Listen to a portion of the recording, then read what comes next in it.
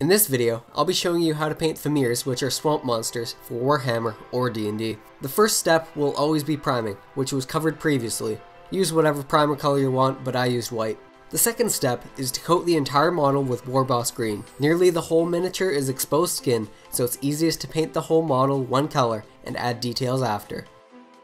Once that dries, the whole model will be given a slightly different skin color by using Lauren Forest, and that step will also be repeated with Strachan green.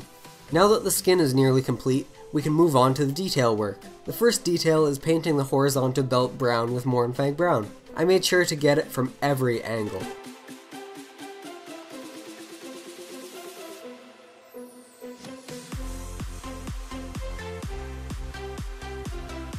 Then, lead belcher was used on the axe head and the chainmail loincloth, along with one of the bangle things on his wrist. A thin brush and rhinox hide was used to paint the front and back of the vertical leather straps.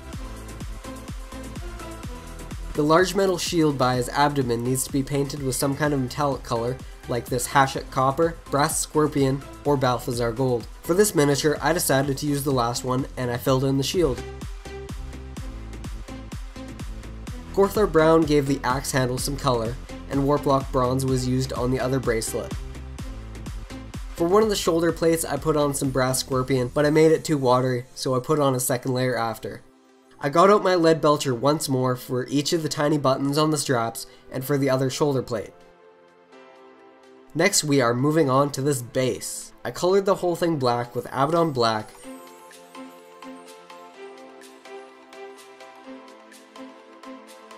then glued some soil on top. This particular soil is a sandy clay loam, but any kind of darker soil should still have the same look. You could even paint sand brown if you want to. I also put on some of this dark green flocking to give the base the desired swamp look.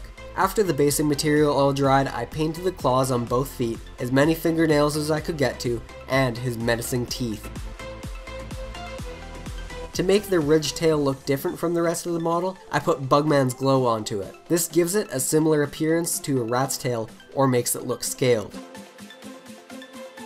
The tail has spikes on it too, and they remind me of a dinosaur. They were painted with Karak stone, so they stand out more from the other claws. The next detail is to paint the single eye. I painted it with Evil Sun Scarlet and made the pupil area Deathclaw brown to make it stand out a little bit.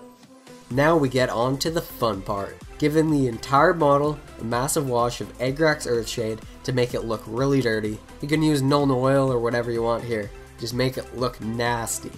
The very last step is to give the model a thick layer of some glossy clear coat to make it look slimy. And here's what your final product looks like. This was a really interesting model to paint, so I hope that you enjoyed it.